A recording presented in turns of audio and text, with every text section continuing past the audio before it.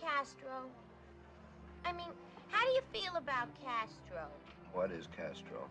You know, that big shot down in Cuba with the crazy beard. What about it? Because as far as I'm concerned, he's a no good thing. 2 weeks ago, I wrote him a letter. Never even answered me. That's so. All I wanted him to do was let Mickey out for Christmas. Who's with Mickey? My husband. He's in Havana, in jail. Got mixed up in that revolution. Mickey would do nothing like that. He's a jockey.